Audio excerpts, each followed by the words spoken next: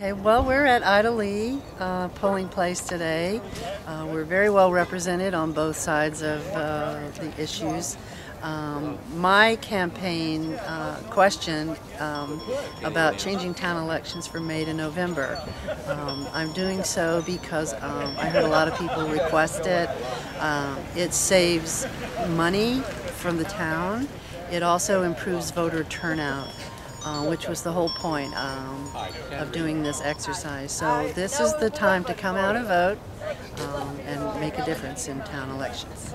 Yes, they seem to be very on board with the idea. We're trying to leave it up to the individual voter without pressuring them as to which way they're going to vote, but I've heard mostly positive. I don't want to be presumptive and assume that it's going to pass. I'm very nervous but very excited to give people the opportunity to vote.